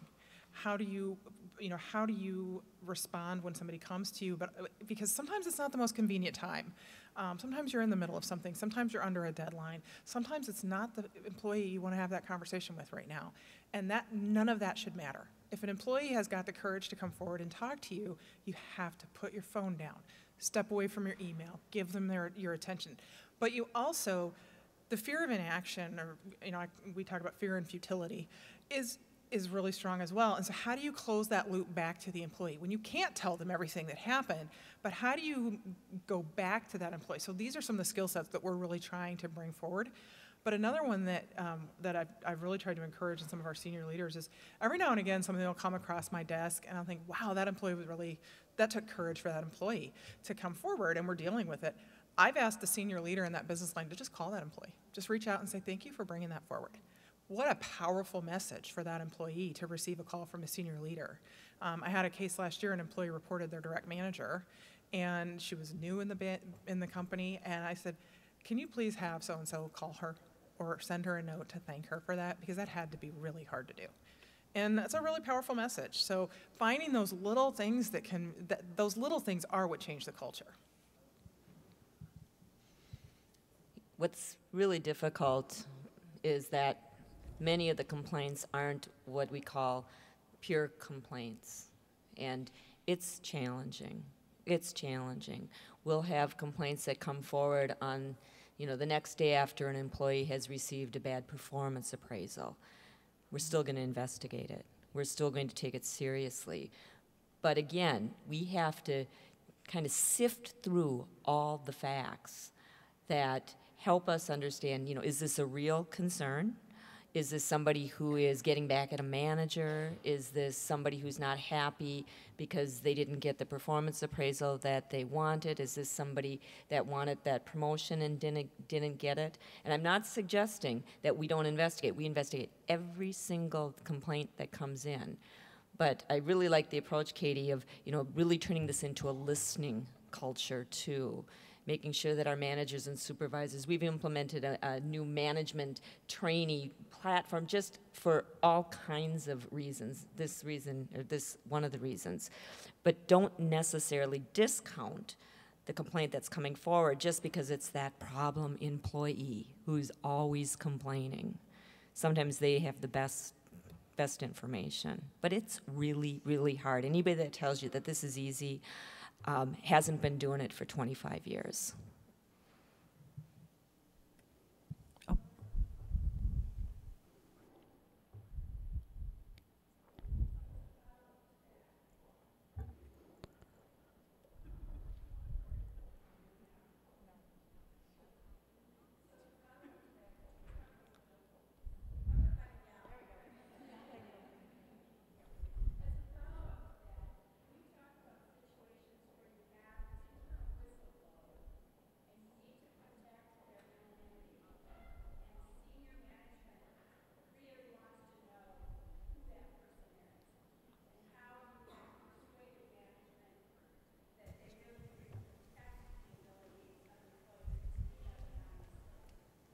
So, does somebody want to repeat her question? On either. There we go. If you have a whistleblower and it's someone that you need to protect their anonymity, and of course senior management, frequently their first reaction is, well, who would have said that? Who made that complaint, right? Well, the first thing I would do is send them the link to the articles today about the CEO of Barclays who was just fined $1 million for trying to suss out the identity of somebody who was whistleblowing. He also had his bonus ding, but he was fined by their regulators in Europe. I had something, I have had this happen in the past, but we just have to say, what, that's really not relevant. We need to focus on the underlying issues and not worry about who might have raised the issue. But it's hard to do because that's sort of human nature. So I think some of the, the things that Veena described of following up with that person over time to find out how they're feeling. But I don't know, do you guys have thoughts? Again, this is probably one of the hardest things that we do because we do have senior management who many times will say, how I want to be involved. And I want to help lead that investigation, and I need you to update me. How many times do we hear that? I would like a weekly update on what's going on, and especially, Peggy, if it's, as you know, if it's an FCPA or some other type of investigation that has broader implications, we really can't be updating everyone every week. And so, once again, we be our objective and we talk about what is our bottom line. We'd like to determine if indeed there is a legitimate concern that we need to address. We will call you when we need your help and if we need your help. And you have to respect the process. It's not only for the good of you, but it's also for the good of the company. Those are hard conversations, but we have those conversations all the time. And again, sometimes I'm not the most popular person at Ecolab, but I'm okay with that. And a lot of how you approach that as you get to know the relationships and the roles is who knows what when. I think I spend about 1/4 of my time thinking about who knows what when at exactly what time and in what order. I'm never going to hide something, but there are also times I'll go to the GC instead of the, it depends on the order, GEC, CEO, CAO at our shop. Depending on relationships, because you don't want to set them up for a retaliation claim either. But those are very, very hard conversations. A little bit related, I really struggle. So in some cases you get a hotline that they want to remain anonymous, and you almost can't investigate without outing them. Those are really difficult conversations because I have to tell them I am going to do the best I can, but I can't unhear you. I can't unhear the allegation you just made. I think those are some of the hardest conversations. And then on the other hand, one that pains me are investigations that aren't anonymous, but investigations where we uncover something and we start doing an investigation, and we call it at our shop SBARs or IRACs, the memo with the situation, the background, the analysis, the recommendation. That starts getting circulated, and it's just an investigation. There have been no conclusions. I am really troubled with how far those go, to whom and how far up until there's a conclusion, because you can also never undo the damage that does to someone, even if they're wholly exonerated. So kind of related. Can I just speak, because you're working at larger corporations, when you're in a small firm, and in the financial services industry, there are many of those. There could be 2 men and a dog, and you. It does sound awesome. But you might not. There might not be anybody to go, to file a complaint with. There's no whistleblower policy. There's no corporate office. So what do you do?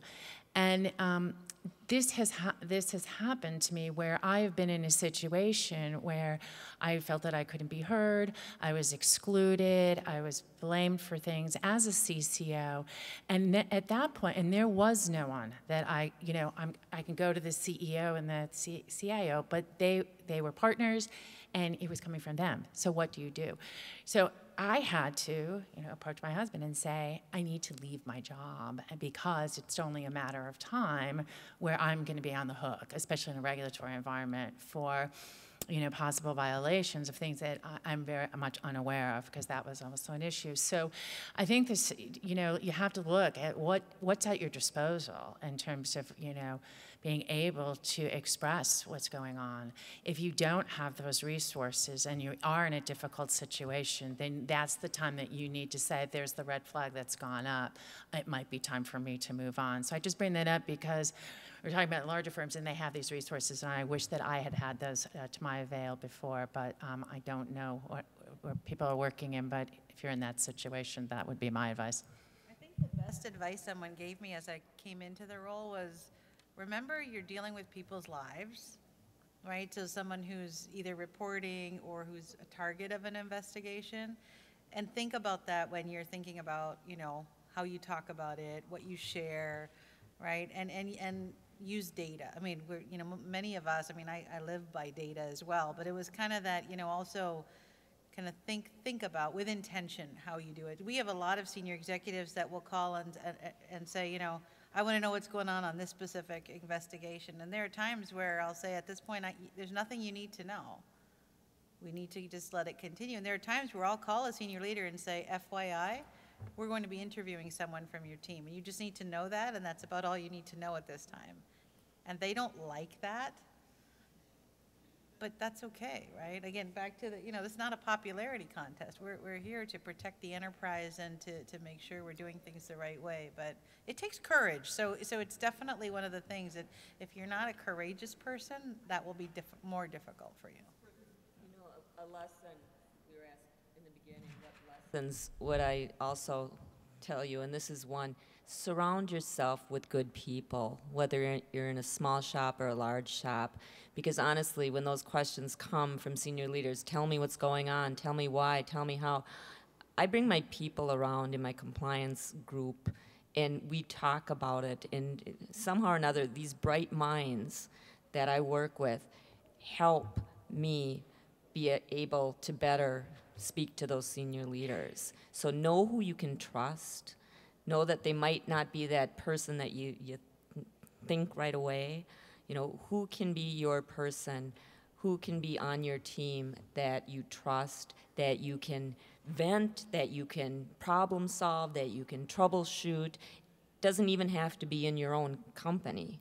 Sometimes it might be that outside counsel that you've been working with and you just want to pick up the phone and say, can you give me 5 minutes of some time? And it's so well worth it to surround yourself with good people.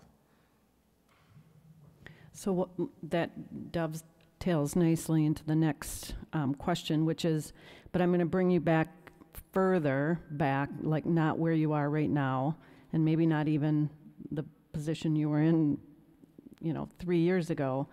But when you were first starting out, are there things that you were told or advice you were given, some lesson that you learned that you would like to share with this group here?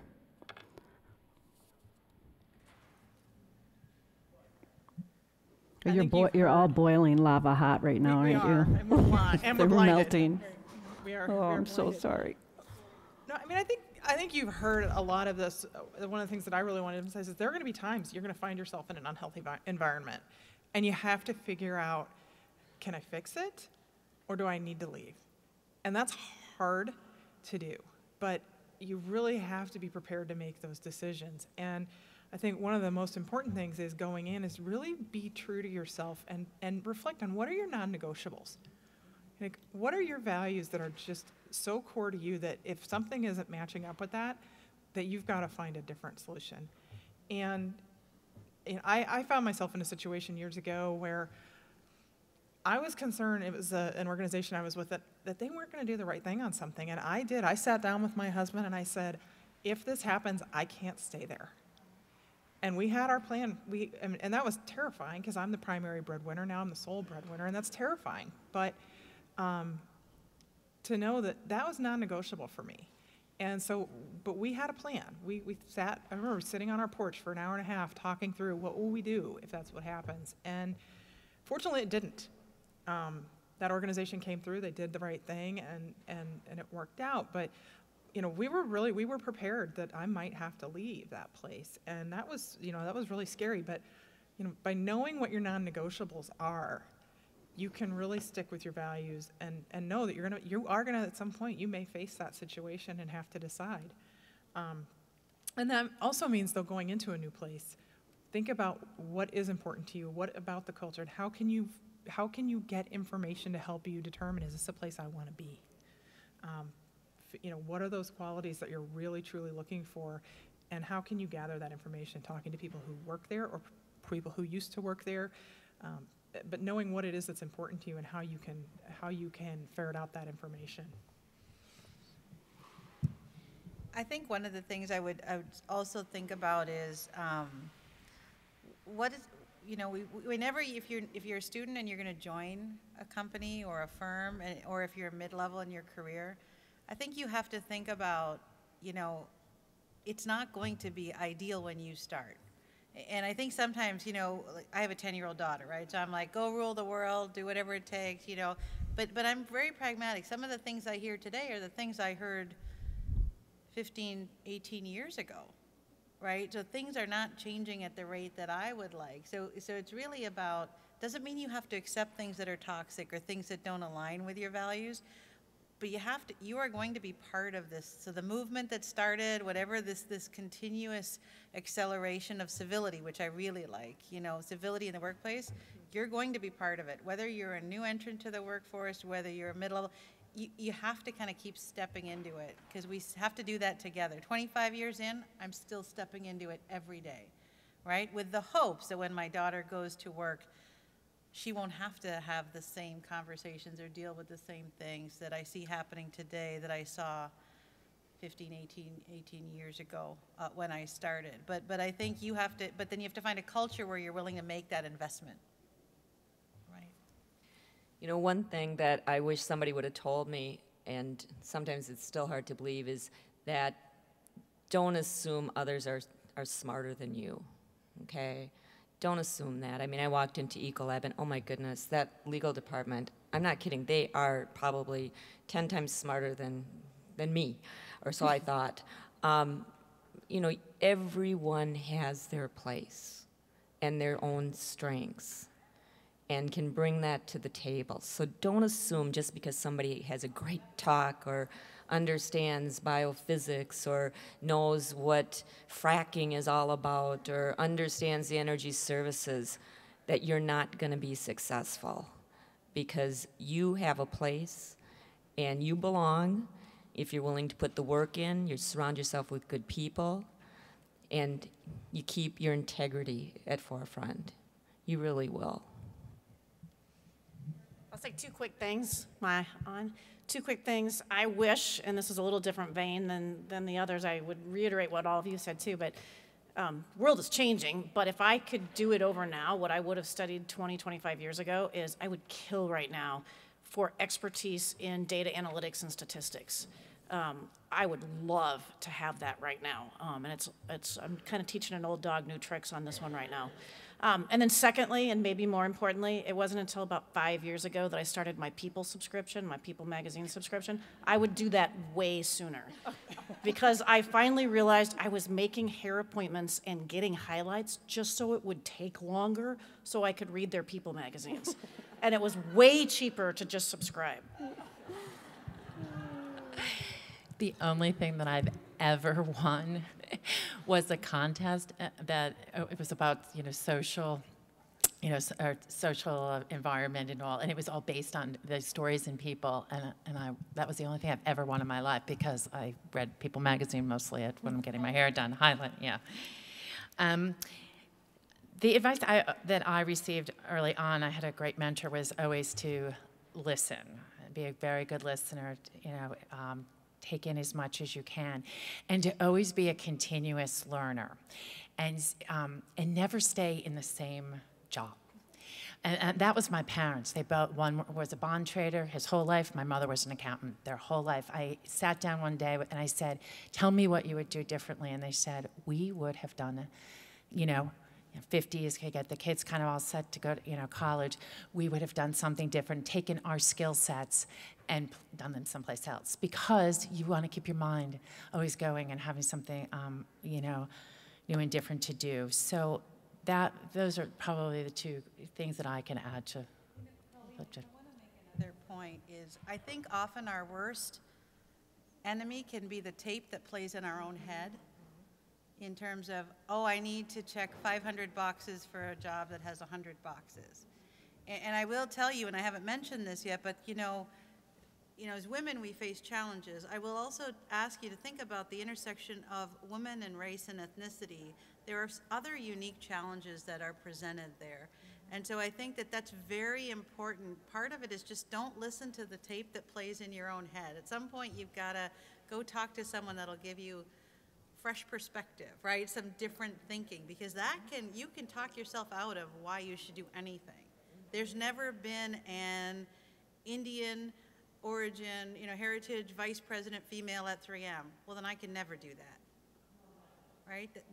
It shouldn't, so those kind of things, that's one thing I would urge you, is just to break out of that earlier if you can. And I'll add my own experience. Many of you know I was in-house at Land O'Lakes for 16 years, and then I went to Syngenta Seeds, and I have my own experience with compliance and ethics, building those programs. And I think what I wish someone would have told me was to really be super, super thoughtful. I know that sounds really silly, like this is a group of thoughtful people, right?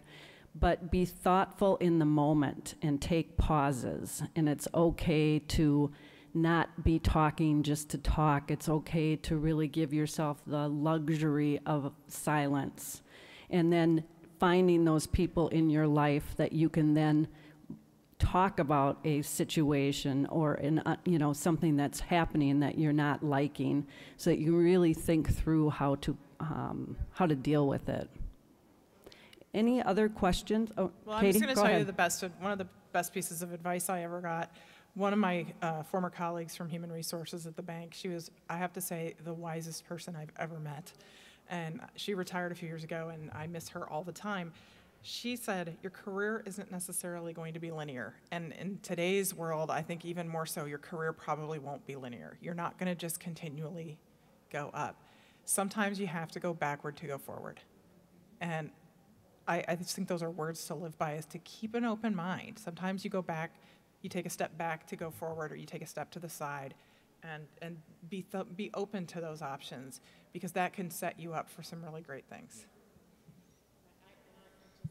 I just wanted to add that I was speaking to a former board member, and she was telling me that women, if they were posting a job, they posted a job description in a law firm, and they found that more men than women were applying for the particular associate's job. And so they decided to conduct their own survey, and they found that the reason that women were not applying for this particular position, that they felt that they couldn't check off every box of the responsibilities. And so, I know I'm like that. I'm like, well, I don't have any experience with that. I don't have any experience with that. But when thinking back on my own career, every position I was in, there was new opportunities for me to learn. So you don't want to preclude yourself from those opportunities just by like reading a job posting and saying, I can't meet every one of the credentials. If you can meet 2, that's enough. There's been research on this, that if a job has 5 requirements, a woman will wait until she has all 5 and then maybe apply, and a guy will apply when he has 1. There's been a lot of research. Google found this. This is my old D&I world, right? They found that women were not applying for these internal postings. And they couldn't figure out why. They were very qualified, and what they found was that they would go, so they started going to women and encouraging them to apply, and that was kind of all it took to start getting some of that parity up. But it's a fascinating thing that we see, is that we sometimes hold ourselves back. Funny, the person that I replaced, who's one of my mentors, said to me as I was walking into this job, fake it till you make it. And, if you know this guy, he's pretty conservative, and he's not going to want me faking it on lots, but I got the message.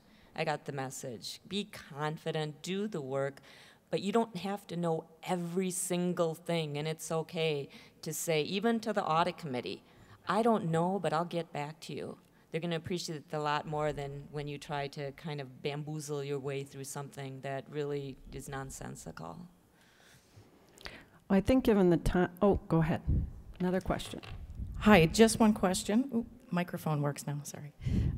As members of the executive leadership team, there have to be times when there's probably not complete alignment about a compliance or an ethics issue. So my question to you is it your job to go on record that you don't agree and or so document? I feel like there might come a time where I think of it as going on record. I would have to say I've actually never gotten to that point in my career. It's my job to very clearly present my opinion based on law and data. It depends. I mean, I have had situations where I have, documented my file of my position when I was overruled by someone who I didn't think was making the best choice, but that was their decision to make. Some of that's just pure self-preservation. But I think it is important to stand up for what you think is the right thing to do, but to stand up with facts, data, and be able to explain it and help people make, an informed decision. And sometimes, it's knowing when to fall on your sword too. Any other questions from the audience? Jenna?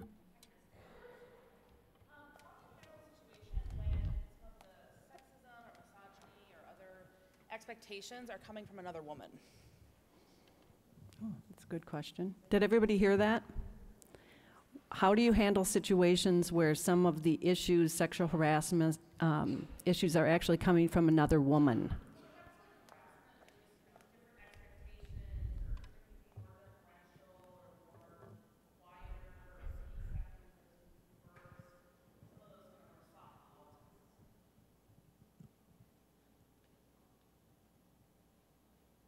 I guess I'd handle it the same way as if a man or any gender was asking me to do something that I don't believe in. I would be true to myself, and I'm fortunate. Well, in my career, I have had actually women who have had expectations of how I should dress, what I should wear, and thank you for that opinion. Thank you for your input. Yep. Duly noted. Yep. You work for too, people tend to move out of places that are, that feel that in that kind of environment. And I often tell leaders, you have a war for talent, not just externally, internally. So when you think about the way you interact with people, if nobody wants to come work for you, you're not going to be in your job for very long, right? So you have to think about what kind of environment you're creating. And I would say too that in that situation, if it were me having to deal with, and I have had this happen before, where I had to deal with sort of a woman who was really difficult in one of the law departments that I worked at, and I really got input from my colleagues that also knew what the whole office dynamic was.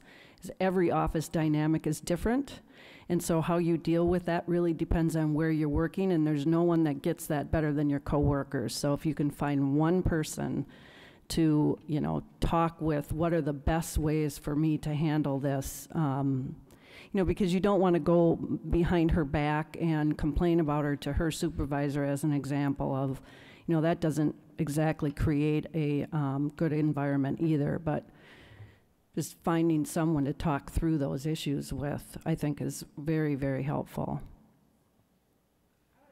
Regardless of gender, one issue that I've really learned and I think has been valuable for credibility, and it's really hard, but I never complain or report or have an issue with someone with their superior unless I've absolutely very directly told them. And those are difficult conversations. It's sometimes easier to tell on someone, to tell their, but I will never surprise someone, and I tell them that. I say, hey, I'm going to submit what we call it a 360, a performance review on you, and I've got some critical feedback that I'm going to give your manager, but I'm going to make a quick appointment to talk with you first. Tough conversations, but I really want to manage that message. So I've increasingly learned, and no bones about it, the more power you have, the more input you get to have. So I realize that part of that is learning, and part of that is having more power through your years. But I wish I would have sooner been more direct with people in one-on-one feedback using I statements. In this meeting, I felt uncomfortable when you said this because, you know, as simple as that is, I have really committed to always telling the person first, and I think it's helped me with relationships. Any other questions?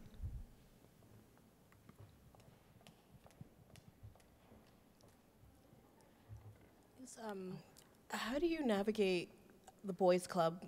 I mean, sometimes I've worked for certain departments where maybe there's more men there than there are women, and you know, maybe they go out to lunch and they have discussions and stuff like that, and I guess you're not part of the conversation, and sometimes things come up, and you know, maybe someone who was there gets a project because you weren't there, and things like that.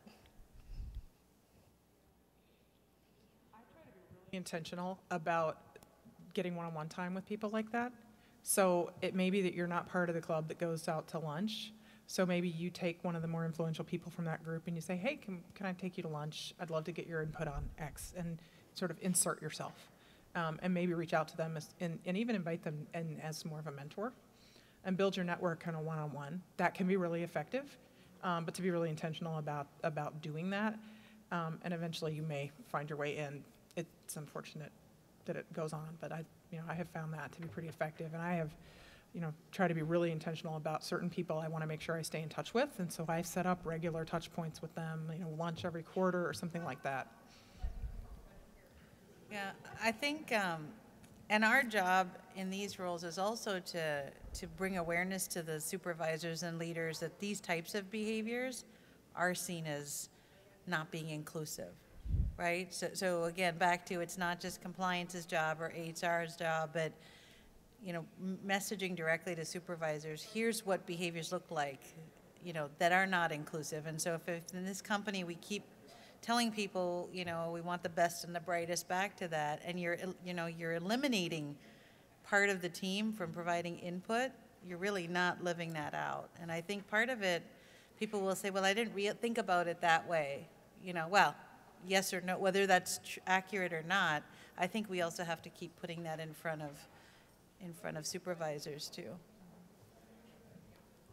Yeah, I'm just going to repeat again. I love the idea about calling it what it is, naming body parts, and really calling it out, being very forthright about what it is. And it is not an inclusive environment. So one of the first things I worked on when I was at Land O'Lakes, I was telling these ladies during lunch, was a woman who had misrepresented her expense accounts. And when she met with me, she said, well, I'm not going to get fired for this, am I? She had made up names on her expense account for companies and people that had attended an incentive event. And instead she brought her aunts, uncles, cousins. I mean, she just wanted to take her family on vacation. And when I called it out with her, she said, I'm not going to get fired for this, am I? And I said, well, you falsified expense reports. And her face just dropped. Like when I used the word falsified, when I actually labeled it and actually said what it was that was, the bad thing that she did, I think at that point she got it. Up until that point, she did not know that she even did anything wrong. So I think really calling out and being, again, thoughtful about what you're saying and what you're trying to prevent is really important. Any other comments from the panelists? Oh, there's another question, I'm sorry. So in talking about ethics and compliance, they really seem to go hand in hand, but they may also be viewed as two separate things. That compliance may be easier to track or to implement under different rules and regulations, whereas ethics could be more difficult to monitor. So I'm wondering if you view ethics and compliance as separate entities, and how do you approach making sure that both are followed and viewed as important by every employee in the company?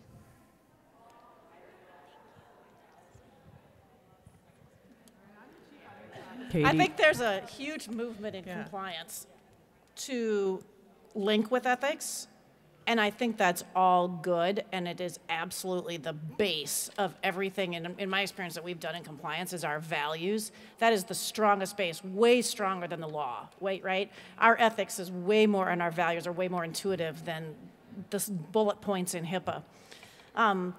That being said, it makes me a little bit nervous sometimes to say we're gonna have this office with ethics on the door and own it.